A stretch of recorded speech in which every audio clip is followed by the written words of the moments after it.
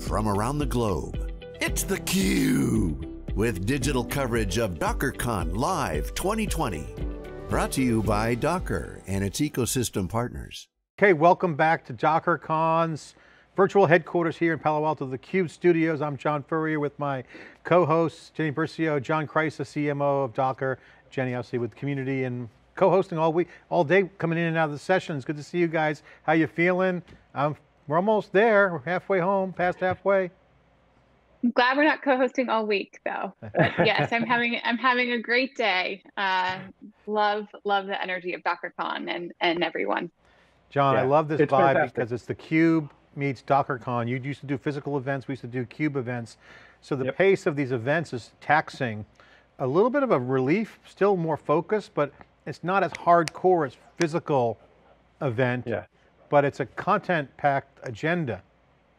So yeah, there's a kind of a mental and maybe emotional strain, but the physical part of running around and trying to be here and there in all these different places isn't there. So there's a lot of mental load or cognitive load that we have going on here, but yeah, there's just so much energy that gets poured into the event from the attendees, from the speakers, from the sponsors. Like there's just so much energy that's still going on. We're in the 5th hour here, and there are people commenting away and attending the sessions, and we're super excited. All the money I saved on the ticket, I had Jersey Mike's DoorDash us in subs, and I had my favorite sub, so I had a great lunch. Unlike conferences, we're not happy with the lunches, Jenny. We had a good lunch.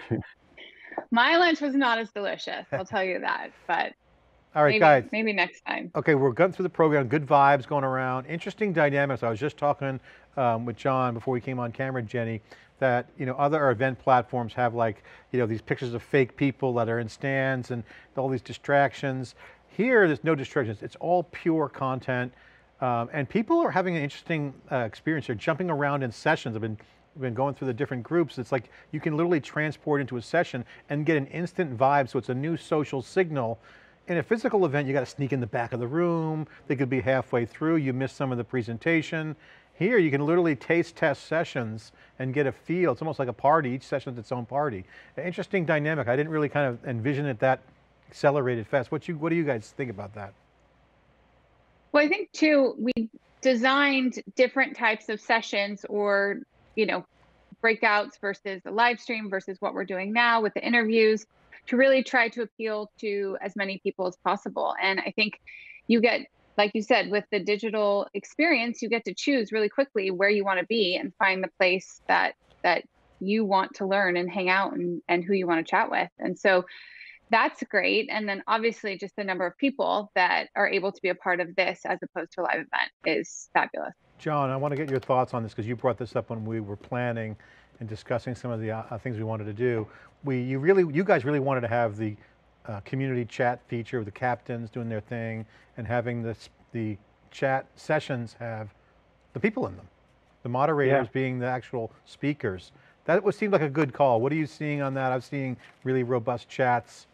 Yeah. I mean, I think it was, you're right. It was something we pushed for, and kudos to Jenny too for pushing it. I think it's something that we knew our community and really how our community gets the most out of the content around Docker and the event. And we really wanted to do everything we could to try to mimic as best we could the in-person event, some of the things that weren't going to be there because we were virtual.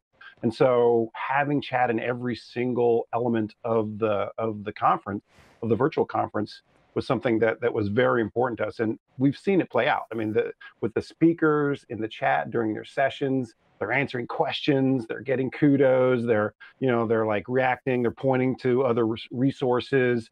Like it's a very, very interactive thing. And you and I were talking about it before, like in a normal conference, you might see a certain small percentage of people come up with a question after. There's a certain sort of social distancing, and like people just don't want to go and ask questions, and they're sort of free to ask whatever question they want in the chat. And it really has unlocked a lot of knowledge sharing and exchange of ideas. That's been certainly valuable on Twitter. For the folks watching now, jumping in, maybe coming in late, we've got a main stage. If you look at the calendar, if you're on your desktop PC or mobile, there's a little time clock. So the stream sessions are streaming. We're in between the 2:30 and 2:45 session, 3 o'clock session. So next coming up on this channel is Peter McKay from Sneak. They had news last week. This is security shifting left. So we're just filling it in, but there's some concurrent sessions going on now. Blimp, monolithic to microservices, Docker on SDLC on steroids. So there's sessions actually happening now that are streaming, but there's also sessions that happen that are also on demand. You can go check that out. That's a cool feature. You could be part of the chat in real time. So you get the in the moment if you want it. If you don't, you can watch it whenever you want. So make sure that happens. So by design, congratulations. Good call, Jenny, on that one. Yeah, well, we knew we were going to put together a solid content program with all the CFPs we got, and needed a way to quickly give people the option to watch another session that was competing or something they missed. And having planned content for DockerCon for a number of years, the two questions are, when is the recording and where are the slides? So I tried to solve for that early so he wouldn't get it, but we're still getting that question all the time. So recordings are there. We got to add some new features for next time. Certainly we have to get the squad in there, right? The squad section for the social networking. So your tweet the other day was fun to see that. The personal dynamics are going to only increase, John. So, what's your vision on that? Because this, again, scratching the surface, a lot more interactions. Yeah, I think what's your vision? You guys were talking about it before. The initial vision that Jenny and I, when we were sort of formulating what to do in December, was to combine an in-person element. So there's such a great community where they're meeting in person around the globe that we were thinking, how can we make those community meetings part of the overall event? And so obviously with COVID, we weren't able to do that, but I think that's one of the things we think of, and it could be a principally online event with a bunch of in-person meetings globally, people getting together. That's one of the ideas that we had, and I think that will increase and give some of that interaction. So John, I want to ask you the question I asked Jenny last time we were in between sessions. What's your favorite session? What's your favorite so far? There's so much there. I mean, what jumped out at you, or just any observations out there? I mean, that's like picking a favorite child, I think, and there's so many good pieces of content. There's always a trending content. There's always stuff that kind of comes out of the woodwork that you kind of expected or unexpected. Yeah, I mean, I think the open source panel, because open source is such a core element of Docker and what we do in the community. There was such a lot of really great insight that came out of that. I think some of the customer sessions have been really good. I think there's just a lot of different pieces. Like there was an interesting one, the predicting space weather with Docker. Just an hour or so ago was a great session with Chris Lauer from NOAA. I mean, just scientists using Docker and developers and how they're able to improve those models and really make a difference in how weather is predicted and shown.